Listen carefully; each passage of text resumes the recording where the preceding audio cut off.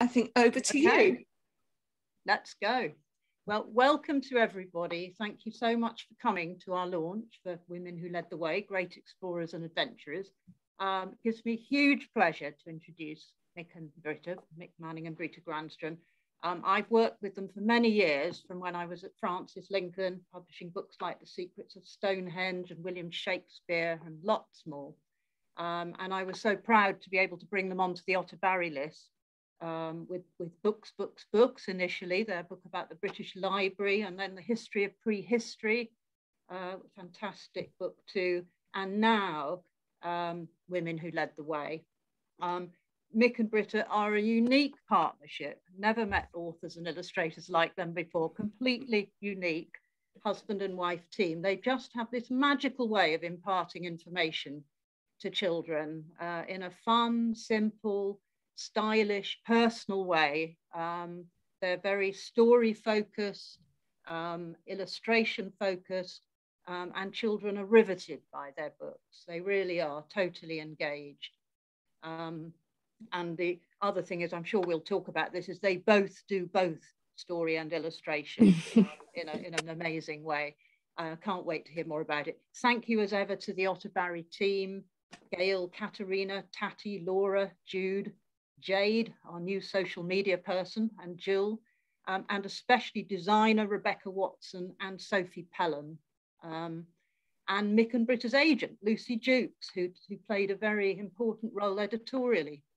And now thanks so much, Nikki, for hosting us again. We love your events, and I think we're all in for a treat in store. So over to you. Thank you. We definitely are. And before we get going, just to the audience, please do use the chat as usual to introduce yourselves. It's great to see so many names that I know in the audience this evening. So please do introduce yourselves via the chat if you want to. And of course, you're very welcome to make comments as we go through. We will be taking questions, and we'll be using the Q&A facility. As always, that's at the bottom of your screen. So don't use the hands up, but do use the Q&A facility. Now, Jeanette has already introduced Mick and Brita this evening, and we are celebrating the launch of this very handsome, it has to be said, book, Women Who Led the Way. But I think it's also true to say that Mick and Brita have themselves been pioneers in the publishing of non-fiction for children. It's always engaging and informative. And since the publication of The World is Full of Babies in 1995, could it really be that long? They have consistently produced well-researched books about the natural world, the arts, history, science, and outstanding biographies. They always frame the subject in ways that are both appealing and accessible. And in 2020, it's no surprise that they won the SLA, the School Libraries Association, Hachette Award for outstanding contribution to information books.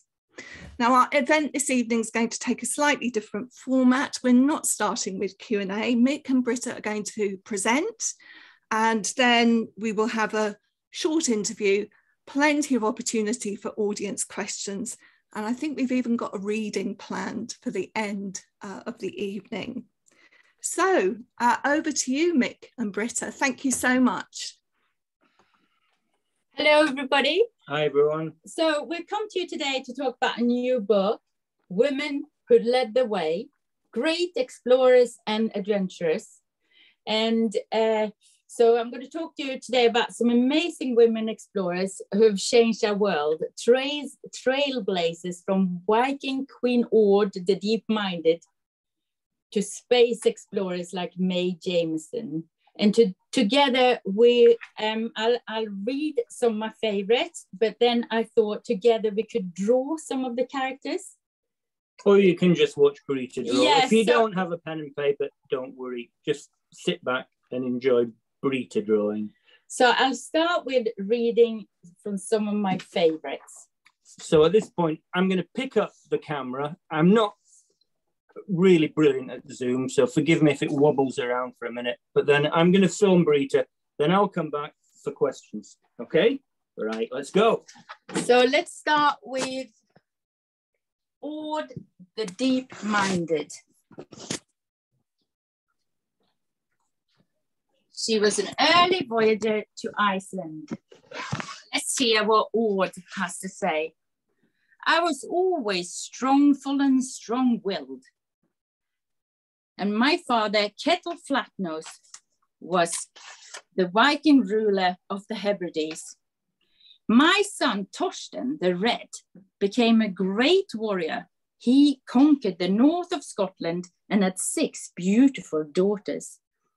We settled there until Torsten was betrayed and killed in battle. With traitors everywhere, it was no longer safe for us. I thought long and hard, what could a grandmother do? Then I had the answer. I had a ship built in secret, and with a crew of 20 loyal warriors, I captained a voyage of discovery and escape. We sailed north over mountainous waves to Iceland, the edge of the known world. So that's just one of the amazing women we've written about in this book. My next favorite is Jean Barré. Excuse my French. Let's hear what she says. She says, let me tell you what I did for love. In 1765, Philibert Commerson, the man I loved, was invited to be the ship's naturalist on a round-the-world expedition under Captain Bougainville. I wasn't allowed to go because no women were allowed on sailing ships in those days. But Philibert knew the Navy would allow him to take a servant. So we hatched a daring plan. Philibert would hire a young manservant, me. Let's see who else we can read about in the book. We're coming to another favorite of mine, Mary Anning. She was a pioneering fossil explorer. Mary Anning, from 6 years old, Mary was her father's fossil collecting assistant. Fossils are prehistoric creatures or plants whose remains become buried in the mud, salt, or silt.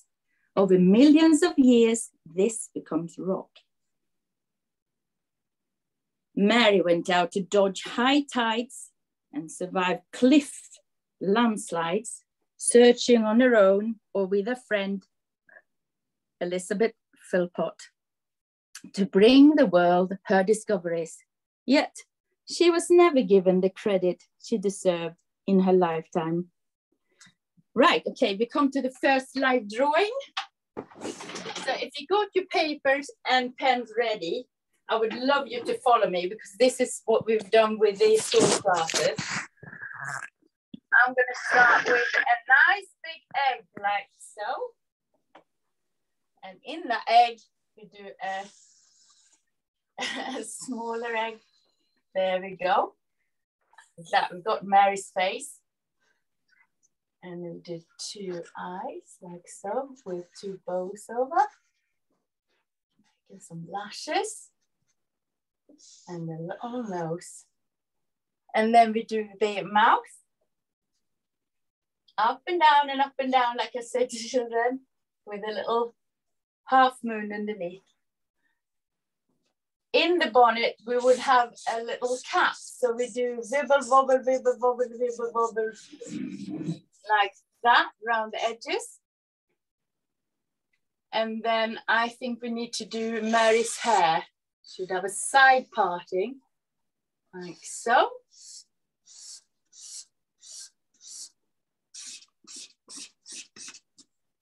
I'm feeling her eyes as well. Oh, she started to look really pretty, doesn't she? Well, being out on the beaches, could you imagine doing all that fossil hunting in bonnet and long skirts? Let's do her hair flowing in the wind, like so. And tie her bonnet with a ribbon. And let's make the ribbon fly in the wind as well, look, like so. And what's she going to hold, Brita? She's going to hold something. Yeah, I think she'll need to hold one of her big fossils. Let's do that. A circle and a smaller circle inside. And then we draw a line to connect. This is the eye of the huge fossil she found. Is it an ichthyosaur? It is an ichthyosaur, really long. Like so. Make a smiley fossil look like that. When they found it, the scientists at first thought it was a crocodile. Do the teeth. And get her arms down. Like that. Let's make her hold her fossil. So we go, make your hands go up, down, up, down, up, down, and around like that. Let's make her some gloves. I hope you are drawing. It's great fun. Nikki's not drawing. I'm watching Nikki now, and she's not drawing. See me. You're on the big screen. I hope we're doing this right. You're on big screen and we're on little screen. Is that okay? No, you're on big screen for me. Oh, that's good. You're on big screen for me. So here we go. We got Mary Anning with her fossil in the wind. Yeah. Did you enjoy that? I think she needs a round of applause, even though we can't hear them. Great. Okay, let's go back to some more reading. So, like I said before, there is loads of amazing trailblazing women in this book. Just picking out a few. So my next favorite to talk about is Bessie Coleman. She was the first woman of African American and Native American descent to hold a pilot's license. Let's see what she's got to say. To cut a long story short, when I was old enough, I moved to Chicago to live with my brothers and got a job in the nail bar. I wanted to be a flyer, but flight schools in the USA didn't admit women of African Americans back then. So after a course in speaking French, I worked hard to raise money to go to Europe for flight lessons. And in 1921, I became the first Black woman to get a pilot license. I wanted to earn my living as a barnstormer, a daredevil stunt flyer. Bessie was a fearless adventurer, often hanging from the wings in her barnstorming circus performances. She led the way for women, and especially Black women, to become pilots and ultimately astronauts. Right, we come to the next drawing. Let's clear the deck for Bessie Coleman. Nick has disappeared now. It's just you and a little screen in the corner. So I think it's just you and me now. Right, let's start with doing... Don't worry, Mick, I'm still here. Yeah. Bessie's flying helmet. That's good. Like so. And then we do her face, a half moon, like that. And we do a nose, up, down, like so. And 2 circles for her eyes. She's really pretty, Bessie Coleman. I do a little lace lashes as well. Right, we're in a little mouth, up and down, like that. Dimples? I think she had some dimples, like so. Yeah. And on her flying cap, she would have had some goggles. So let's add some goggles. So a rectangle within a rectangle, like so.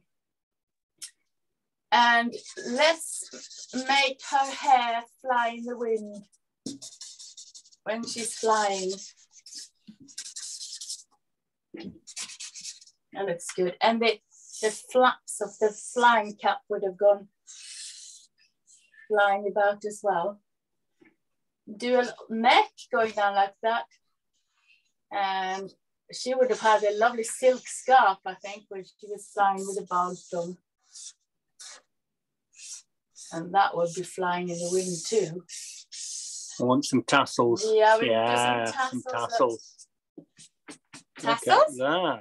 That's good. What else? She would have needed to have a really quite thick coat on. So we do a sheepskin flying jacket for her. With a collar like that.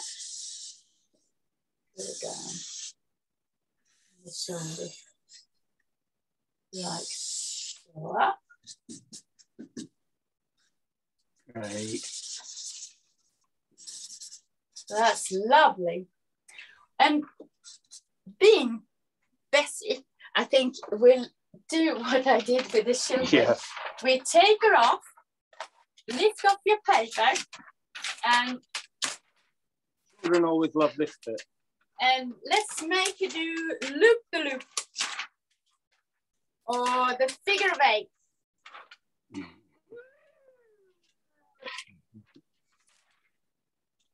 Like that. Great. Okay, back to the stories.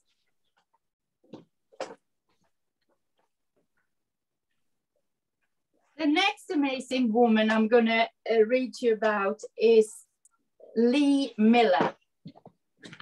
Let's hear what she has to say. She was a pioneering photojournalist. I became the most popular fashion model in New York, photographed by the leading fashion photographers of the day. But these were all men. Why, I wondered, couldn't I earn a dime as a woman photographer? So I learned from the best. Everything changed with the outbreak of the Second World War. I was living in London, where Vogue magazine asked me to be the official war photographer. I explored the ruins of bombed out streets, photographing the devastation to show American people what was being done to Europe by Adolf Hitler and the Nazi forces.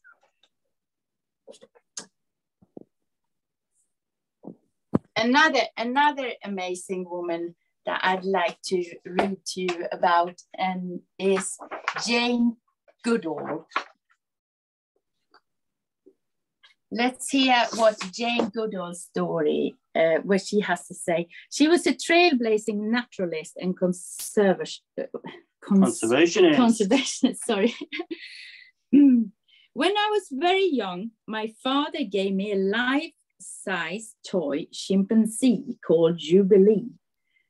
Family friends were horrified and thought it would give me nightmares, but Jubilee gave me the sweetest of dreams. And later, those dreams came true. My groundbreaking research showed that wild chimps have personalities with thoughts and feelings, just like our own. I gave them names: David Greybeard, Gigi, and Frodo.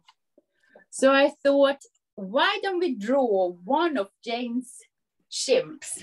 That's our next mission.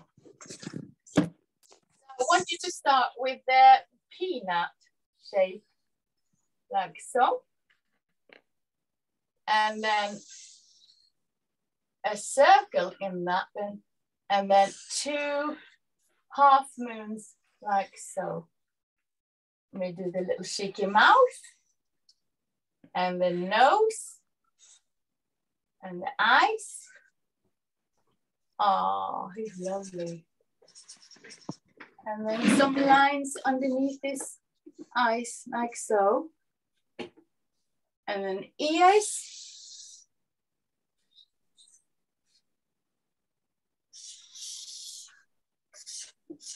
And what's missing? His lovely hair. So chimpanzees got a lovely sort of middle parting. So we do his hair coming out like that.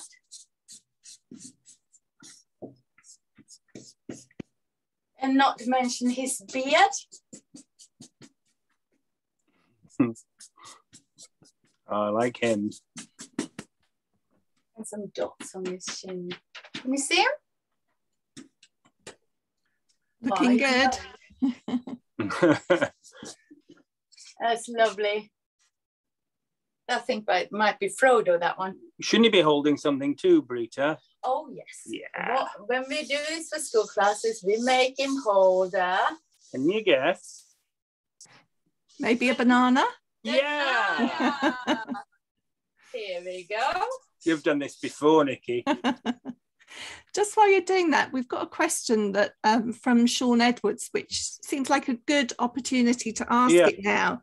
He's asking you, how did you decide which women to include? And did you have to leave out somebody that you really wanted to include?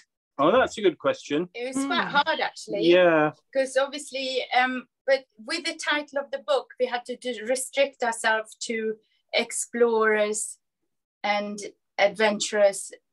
So that's a way to slim it down. Yeah, but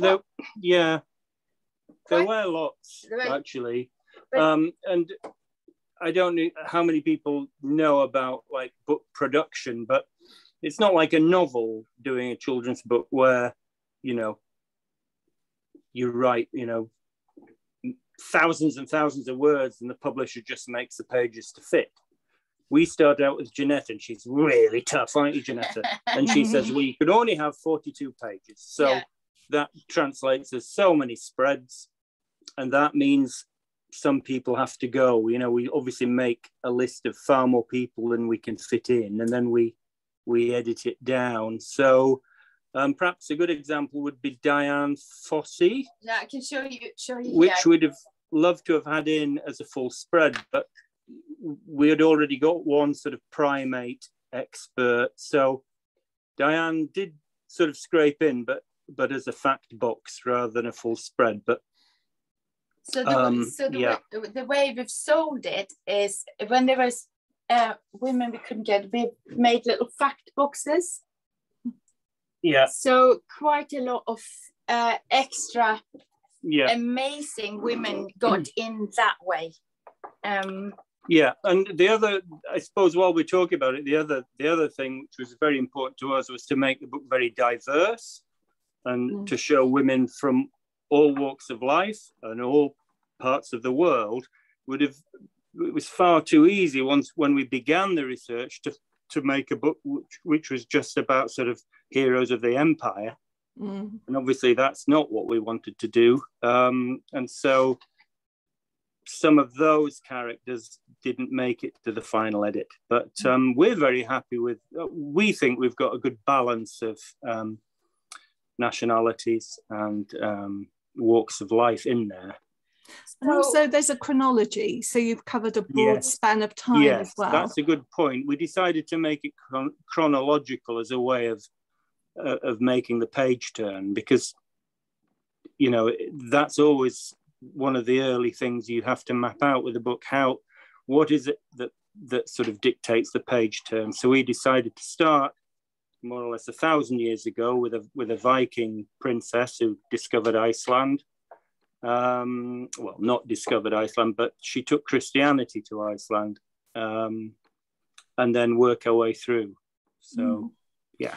You make a comment in the book about Iceland in particular as being a place of strong women because of their history, I think. Yeah, well, I think it is from the history, and the Vikings were one of the first societies to give women, well, I wouldn't say equal rights, but seriously, a lot more rights than, say, the Anglo-Saxons gave women. Viking women were allowed to divorce and to own their own land and inherit property. So yeah, Iceland was one of those countries where strong women kind of got a foothold. So sorry, Brita, I didn't want to hijack what you were doing, but I thought Sean's question was a really good one. It was a good question. It's a really good question. I think we've just got May Jameson to talk about now, and then we can do proper questions. So I thought I'll finish off with talking about Mae Jemison, the first Black woman in space. Her story reads, I was raised in Chicago and I loved school, especially maths. I wanted to explore space like my childhood heroes in the TV series Star Trek. So I applied to NASA, and in 1987, out of 2,000 applicants, I was one of only 15 people selected. Then in 1992, I was chosen for an 8-day space mission on board the Space Shuttle Endeavour. I orbited Earth 127 times and logged over 190 hours in space. Heroes inspire all of us, and I carried a photo of Bessie Coleman with me in space. During my mission, I began all my communications with the planet Earth by quoting another hero. I would say, hailing frequencies open. And that was the catchphrase of my favorite Star Trek character, Lieutenant Uhura. I love popular culture coming in with the serious history. Yeah, absolutely. I think we'll probably stop there for now, and then we can talk some more, yeah? Yeah, that would be good. Right, hang on. So Mick, it looks like you were really enjoying your film directorship there. Oh yeah, wiggling the camera around. Yeah. I do want to ask you actually, at what point in this project did you decide to write first person so that you are in the voices of these women? Quite early on, because we didn't want it to be our voice. We wanted to try and give these women their own voice and their own opportunity to tell their story. Partly because it's that direct approach. We've found in our experience, it's much more captivating for children to read that in the first person. That's really interesting. Yeah, absolutely. Because you're giving them thoughts as well as recounting their exploits, if you like. Yeah, it's an opportunity to sort of try and bring their thoughts to life, and make them real people. You know, bring those people who are, most of them long gone now, to life. Yeah.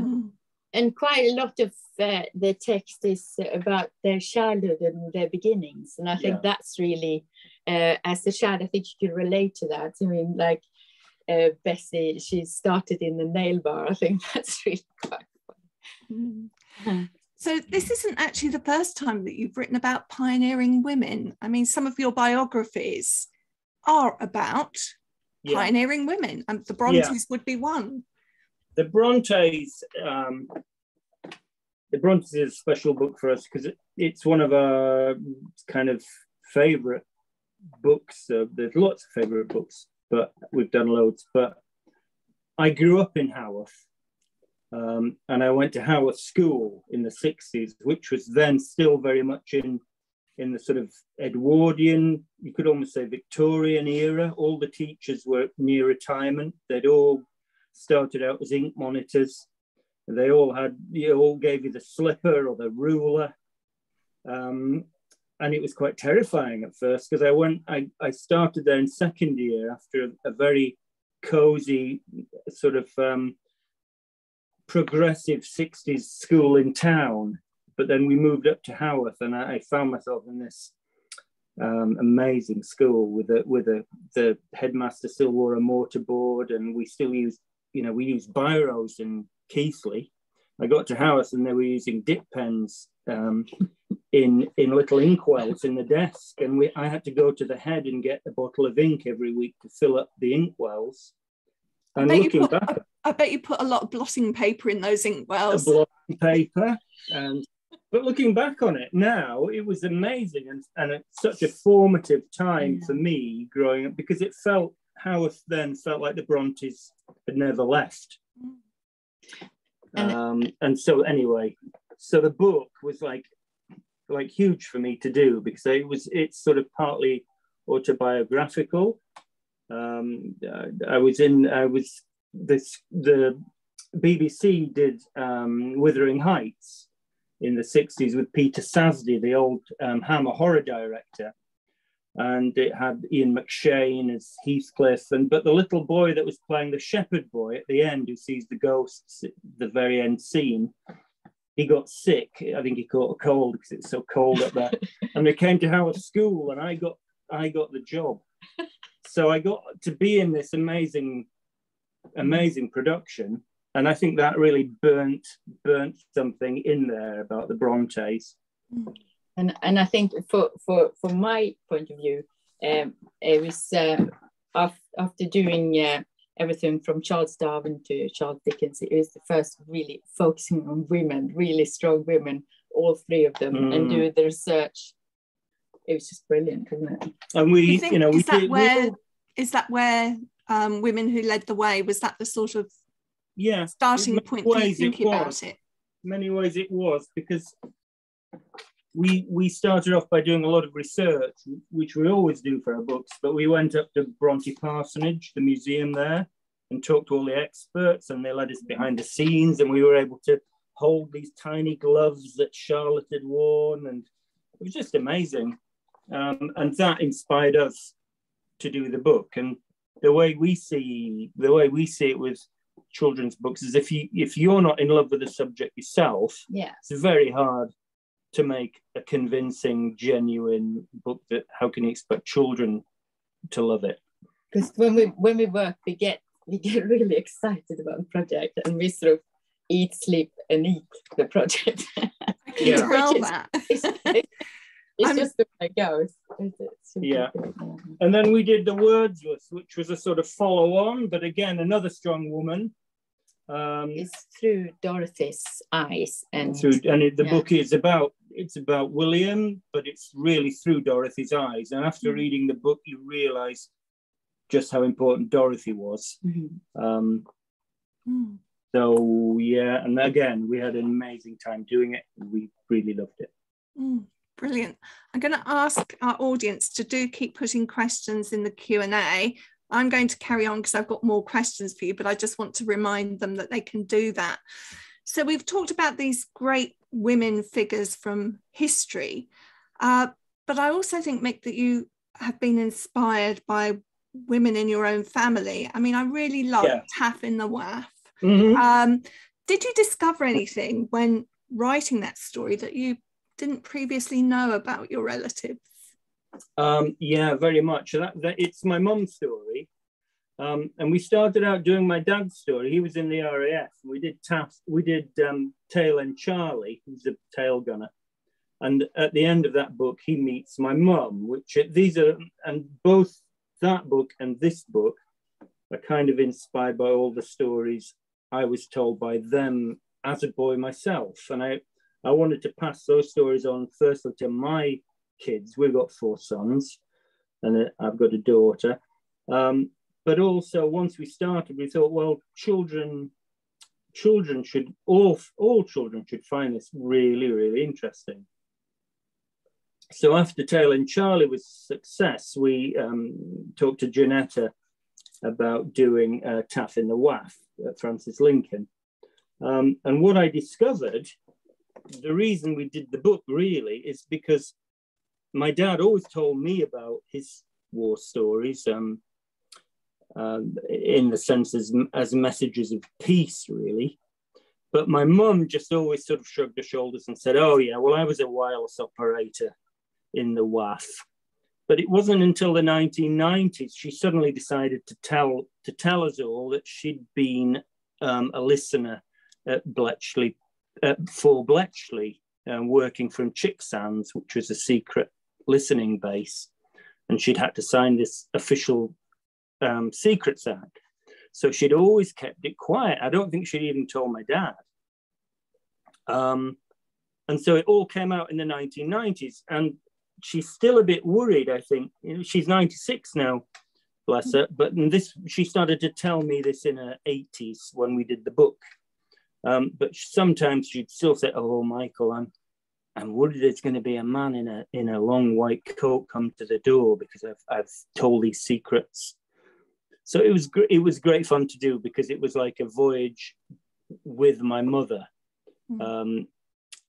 and discussing it with my mum. And because it was me, her sort of middle son, some days she'd be really enthusiastic.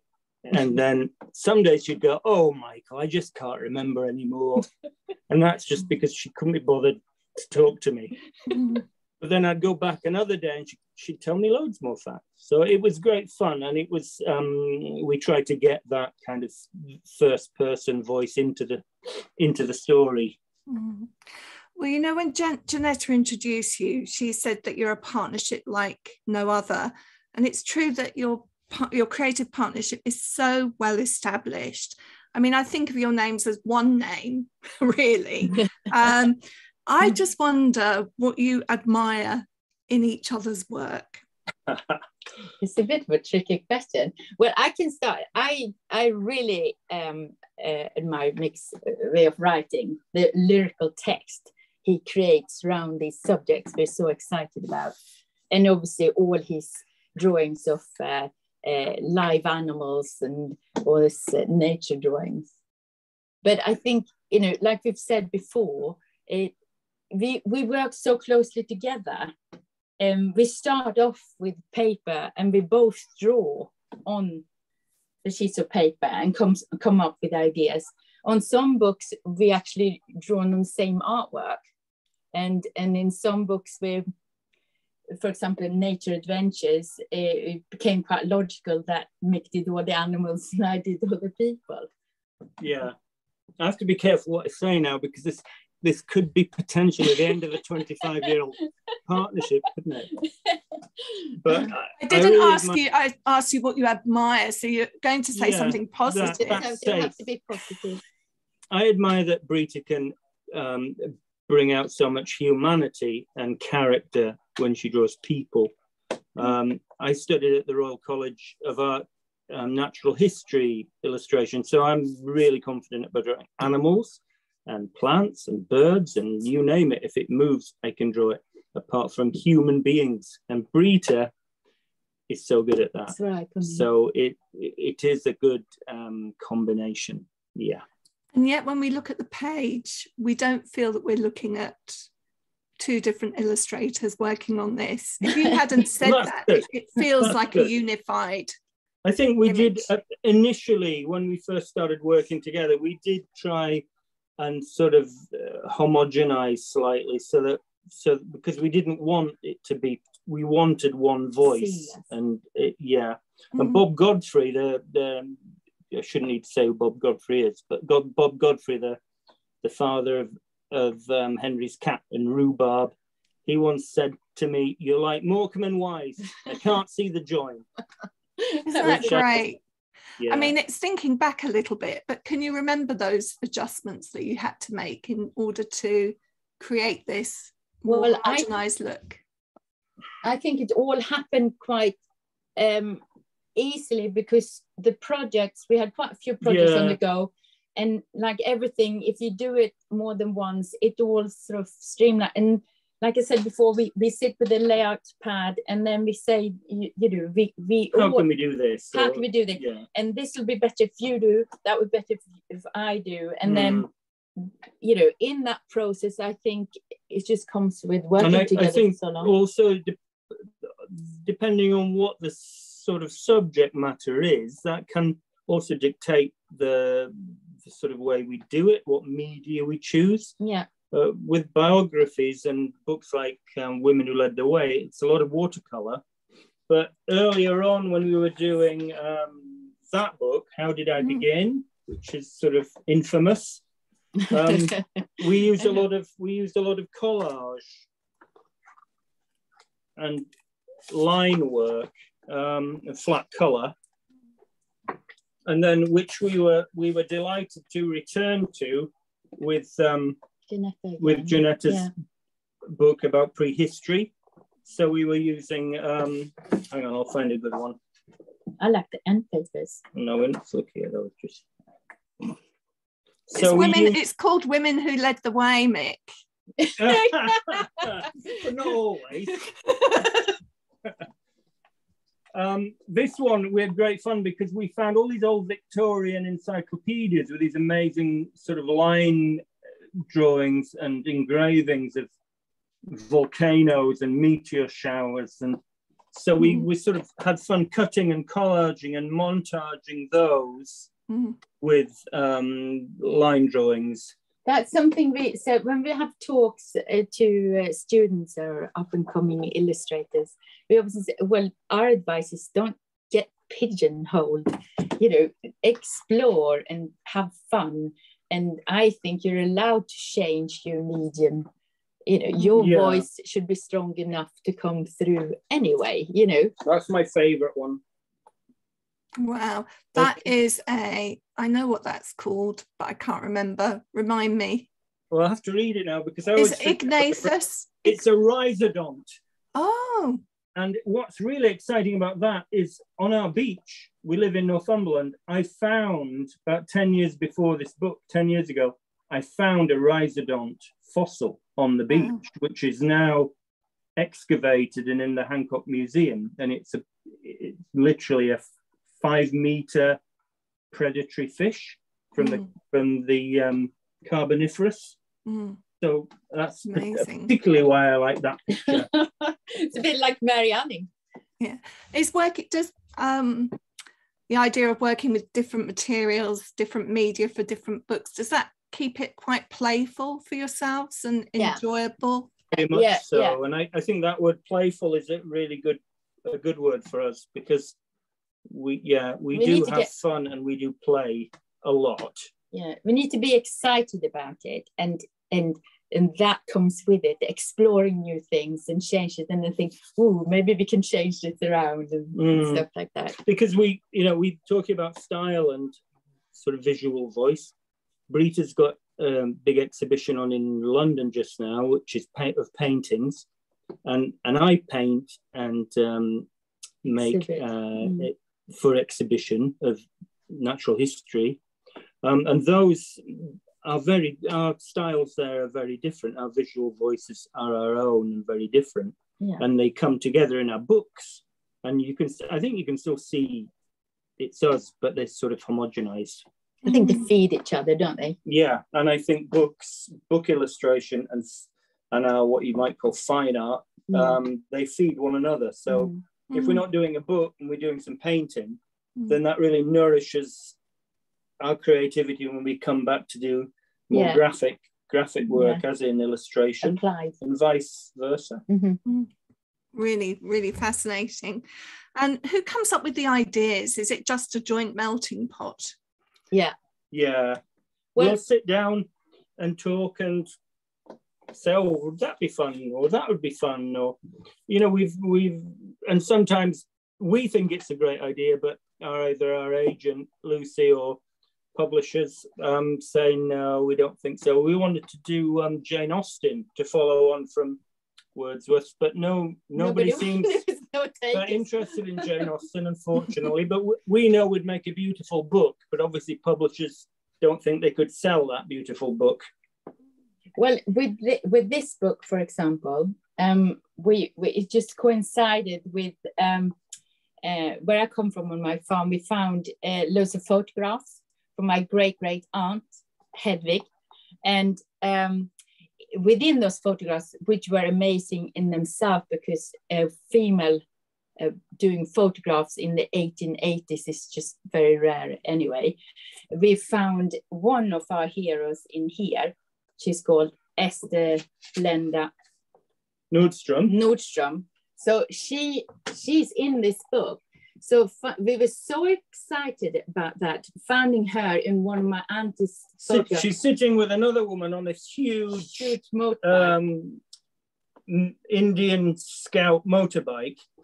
So finding that, we were really excited, and that coincided with Janetta saying, would you like to do a book about strong women? And we thought, yeah, and she'll be in it, so that was a good start for this one. Yeah.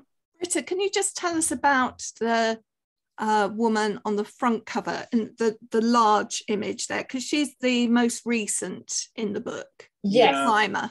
Yes, so I've already sort of told you about Esther Blender, which won me here, but my ultimate hero, I think we both felt that she was just amazing. She's called Arunima Sinha, and shall I say? Yeah, you can say. She is this amazing woman that she was a volleyball champion, and she was selected to be in the Indian Special Police Force. And on her way for her sort of final interview on the train, she was attacked by robbers, thieves. And being her, she fought back. But tragically, that ended up with her being thrown off the train. So she went under the train and had to have her leg amputated, which is dreadful, especially for someone who's so physical as she was. But she learned to walk with a prosthetic limb.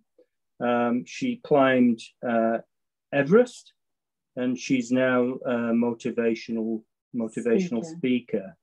We've just found her story so inspiring. Yeah. When we last spoke, which I think was probably about 10 years ago, I remember us, as people do, we were sort of lamenting the rather lackluster publishing of children's nonfiction. But I think it's true that we have seen big changes, possibly prompted by threats from digital media, digital technology.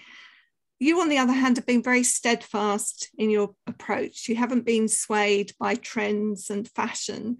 So I wonder if you can tell us what the most important considerations for you are in creating books for young readers. Well, I think that to answer that question would be that from our point of view, I can't speak for other people, but we can only make books that we're really interested in. We've had offers from publishers to do books, about, would you like to do a book about, I don't know, let's say maths or something. And we just, that's, maths might be amazing and fantastic. I'm not saying it's not. It's just that personally we're not. And we always find subjects that we love. And most of 99% of our books we've done have come from us. They're our ideas. And what would we like to do next, Brita? Or what about that? Or and because it, I think we said before, if you're not interested in it, how can you expect children to be interested in it? Absolutely. Joe Bowers has a question for you. Again, it's about selection in a way. It says you must find out so much from your research. So many fascinating and interesting things about a historical person. How on earth do you decide to whittle it down, and what do you decide to include? That is the really, really hard thing. Because, before we do one of these books, read all these fantastic facts. And in the beginning, you think this is impossible. You can't put that in the book. It's not. But slowly but surely, we sort of whittle it down. Can you imagine trying to write that? The history of history from the beginning of the universe to the first written word in, I don't know, I think it was 42 pages. Because there's different books, obviously you get different problems, with to get, when we did a World War I book, for example, which it was so much gruesome facts, how do you do it and things like that. But we always see it, we've got all these piles of ideas and then all that enormous amount of research, and at that point it's quite exhausting. It's like this huge ball to push up a hill. And we're doing roughs after roughs and see how we could spread it out. Obviously I suppose how to whittle it down. What we sort of do headlines, what we need to have in it, and then then when we've whittled it down as much as we can, that's when Janetta Otterbury and her partner David really earn their percentage, because they're brilliant editors, and they really do help getting it down. And you know, I've had email conversations and I've come away going, oh no, they want us to take that away, Brita. And she go, oh no, they don't, do they? And then we stop and we'll think about it and we go, oh no, well actually they're right there. Yeah, of course. Yeah, that makes complete sense. That's why it's so good. It is a team effort. It isn't just us. It's our editor and But it's also true that a picture tells 1,000 words. Is that the saying? So actually you might have all this information, but you get so much into an image. Well, that's right. That's a good point to bring up. Yeah, that when we are editing, we often do that. We say, well, look, we don't need to say that those four paragraphs, because that illustration shows that. And what about the dialogue? Where did because you include dialogue in most of these books. Tell us about how that came about, and also what that adds. Well, we decided early on that not only does it bring the kind of book alive, and it also is a sort of crossover for children who prefer to look at comics or comic books, and feel more confident reading bubbles rather than reading blocks of text. And you can be so much more kind of expressive. You can have speech bubbles, you can have thought bubbles, you can have captions, you can have loud noises or quiet noises. And yeah, we just think that really helps the page turn. And it does also help us cram in more information into those bubbles in a different way. Quite a lot of our books are structured in that way. So you have the main text, and then you have the bubbles or the sort of short, easy reading facts. And then for people who want to go more in depth, it's quite often a little fact box. So we've had some amazing feedback from parents saying it works for all three of my children, you know, the youngest to the oldest. And the speech bubbles can also lighten the mood. If you've got a quite heavy bit of text, then you can have some sort of light-hearted, or I wouldn't say funny, but we don't really do funny, but we can do light-hearted. Interesting you talking about mood there, because I think the other thing it does is it enhances the emotional engagement with character. So your books are not about just information and facts. They are about an emotional response to the subject as well. Yeah, they are. I'm going to come to the audience, I hope, who are going to put some more questions in the question and answer box. We have only got another 5 minutes, so come along. We want lots of questions. Otherwise, we're going to turn the cameras on you and you all have to show your drawings that you did earlier. I would love that. Unfortunately, we can't, but I would love to be able to do that. Oh, I tell you what, we've got some suggestions coming through for topics, books that people would like to see. Barbara Valentini has said she would like to see a book about Marco Polo. No, that sounds interesting. Yeah. So that's Silk Roads, isn't it? And Silk Roads, yeah. Put a note down. I'll make a note of that. That's something that's exciting, that when we embark on a book, that might be somebody we don't know that much about, but we're passionate about. It's a journey for us too. We learn loads of things.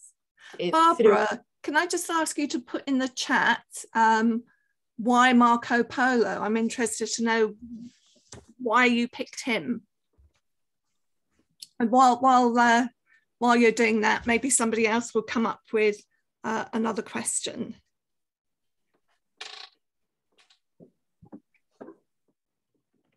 So just waiting for Barbara to, perhaps if she's got some time to, No, we've already done Sean's question, so we won't ask that one again. In that case, because we are coming towards the last 4 minutes, I knew that it would absolutely, actually Barbara has come back. She said it would be nice to have the opportunity to have children study different civilizations. Oh, that'd be great. I'd the love route that he took. So that would be interesting. Yeah, that would be good. Some comments on Jane Austen. You'd never thought about Beatrix Potter? We did think about Beatrix Potter, but we were told that they were so she's so protected copyright wise that it would be almost impossible to do. So we gave up with that one. Mm-hmm. But she would have a great story. The amount of conservation work she did with the starting the National Trust in many ways. Yeah, but that was. But we have thought about it. Absolutely. But, we're getting lots of appreciation for Marco Polo coming through, just so that you know. But I know you've got to feel passionate about it, so let's see what happens. Yeah.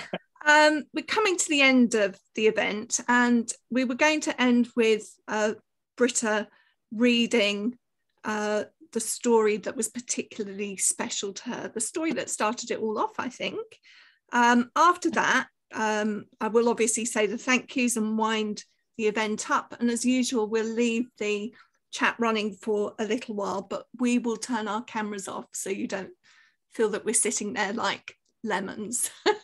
So that's what we're going to do. We're going to hear Brita read another story, and then I'll close the event, and thank you so much. Well, thank you. Well, I've changed my mind. I'm going to read a little bit from... Well, it's the introduction really, that Brita wrote for it. I think that's probably a good way to finish. That's a good way to finish. I loved making this book and choosing some of my heroes as examples of incredible courage, determination, and power of women explorers from all over the world. For over 1,200 years, we women have led the way, overcoming not only natural obstacles and dangers, but also the view that women should not take part in such activities at all. From Aud the Deep-Minded to Mae Jameson, from Sacagawea to Barbara Hillary, women have explored and discovered, from the seabed to outer space, and in the fields of science, history, archaeology, ecology, and social injustice. As you meet them and listen to their own amazing stories of travel and discovery, you will realize that not even the sky is the limit to what we women have achieved and can achieve in the future. As space explorer Mae Jameson tells us, it's your life. Go on and do all you can with it. Be inspired, be yourself, take up the challenge. Yes. Mick, Brita, thank you so much for a lovely evening and introducing us to the many women who led the way. Thank you to Otterbury Books for putting on this event this evening as well, and we will see you all soon. We'll leave the chat running for a little while, and I'll be in touch with you on the email. So thank you so much. Thank you. Thank you. Bye, everybody. Bye. Bye.